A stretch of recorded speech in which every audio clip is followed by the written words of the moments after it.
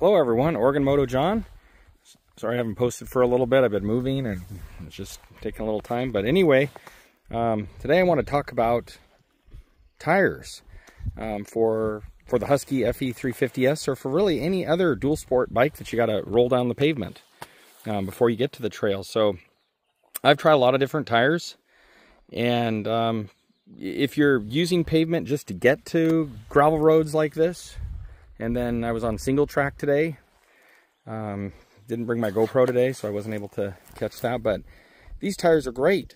You would swear you were on even though these are DOT approved for the highway, you would never know it. I ran these on my KTM 300 TPI as well as my TBI, and they work great. I do run a gummy on my 300 since it's just off-road, but for something you need to go down the highway, I love these golden tires. I just went down some muddy single track, and these have a couple hours on them. Even when they get worn down, they still work well. I think this is the hard intermediate. This is the GT333, and comes in that, this is the 120/118 size. And they have been great. It's just a good tread pattern. When they're new, they can be a little wandery down the highway, and these have like, you know, couple, 2 or 3 hours on them, and I can get quite a few hours out of these. I've gotten up to about 700-800 miles on them. If you want a tire that lasts a long time, the Tusk D Sport is pretty good. It's harder rubber, seems to self-protect knobbies, but when you get off, if it's muddy, then the golden tires, if you're going to be in wet and muddy, they excel. So that's why I run them, because I'm in the Pacific Northwest. It gets wet and muddy, and then when I go off the pavement, I'm not wishing I had a different set of tires. And so on the front tire, it's the GT216A. AA there. I don't know if this is showing up. Probably not. See if I can catch the other side. There we go. And theirs is the 90/90/21. I don't like the fatties. They kind of climb out of the groove a little bit. Yeah, this is the 216 AA there. GT 216 in the 90/90/21 size, and it's a great tread pattern. Again, this is the non-fatty size. I like a narrower tire because it bites better in the front and doesn't tend to climb up out of the grooves. If there's a lot of single track muddy grooves up here where I ride, and I want it to bite and turn and not try to crawl up out of the groove.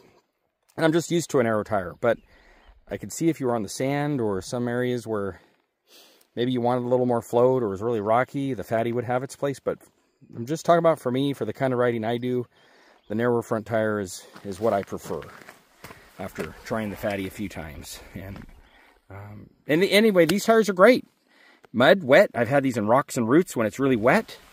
I just went up a really pretty steep hill climb, and it was rooted and actually muddy. It's not muddy here, but I was up in the mountains. It gets kind of wet up there quick, surprisingly quick, and these just hook up. And these aren't even new. Like you can see, I've got a little wear on them, but even when they wear down, the compound still seems to grip. It's just something. That's all I can say. So they do fine on the pavement.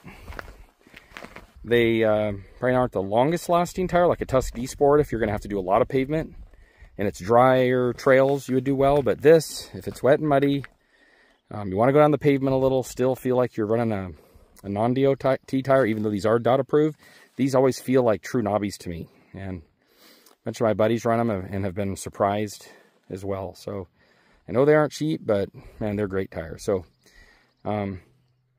the stock tires on the FE350S, I thought they were okay, but for the Pacific Northwest and the mud and the grime, it just wasn't enough traction. So I tried a bunch of different tires, and this is what is my favorite. Somebody asked me what my favorite tire was, and golden tires. They'll do it all. But if you're going to do a lot of pavement, then I might lean towards a different, harder tire with narrower space knobbies that would self-protect better. But most of us guys who buy a 350, you know, we want to go off-road with it. We're not buying it to burn miles and miles and miles down the pavement. We just want to do enough pavement to get to where we're going.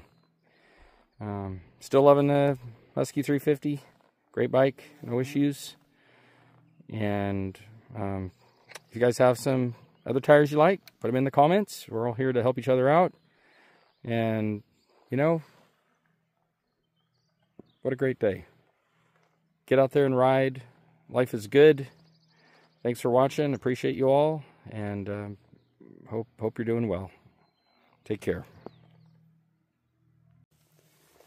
Oh, just a little footnote. This rear tire, you know, does have kind of a higher profile. So it does raise the back of your bike up a little bit. So there'll be that. I didn't readjust my suspension or anything, but just be aware of it. These are just easy tires to mount. I mount my own tires, dirt tires, and they're so soft and pliable. I mean, I always look forward to putting these on because they couldn't be easier to mount yourself. So if that's something you do, that's a huge plus for me. I run these at like 23 in the front, and you know, about the same in the back because I'm taking them down the pavement. If I were on when I run them on my dirt bike, I do like 12 in the front, and then I do like 10 in the back. They're soft enough rubber. I don't think you really need to go less than 10, or else I think the crown starts to pucker in. Like this part will actually kind of collapse in. But for a dual sport application, I like to keep my pressures up so I don't get a pinch flat, or when I'm going down the highway too, that they don't squirm around. So I just want to talk about how easy they were to mount up. You can spoon those on very, very easily because they're such soft rubber. So great tires. I'll be running these for years to come. And I know they're not cheap, but they do work, and that's worth something.